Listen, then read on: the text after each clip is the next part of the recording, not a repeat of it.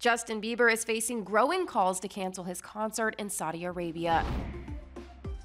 In an open letter published by the Washington Post, Hatice Cengiz, the fiancée of slain Saudi critic Jamal Khashoggi, urged the Canadian star to cancel his December 5th performance at the kingdom's Formula One race to, quote, send a powerful message to the world that your name and talent will not be used to restore the reputation of a regime that kills its critics. She wrote, please know that your invitation to participate in a concert in Jeddah comes directly from MBS. As the Crown Prince is known, nothing of significance happens in Saudi Arabia without his consent, and certainly not an event as important and flashy as this. Khashoggi's 2018 killing, carried out by agents who worked for Prince Mohammed bin Salman, drew international gasps, and while Prince Mohammed has maintained he had no prior knowledge of the operation that killed Khashoggi, a U.S. intelligence assessment made public under President Joe Biden determined MBS approved the operation. Bieber's concert is the most headline-grabbing scheduled for the race next month, though other performers include rapper A$AP Rocky, DJs David Guetta and Tiesto,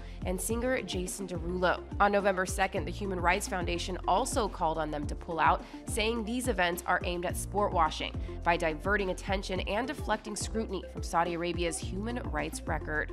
For more on this story, head to THR.com. This is the Hollywood Reporter News.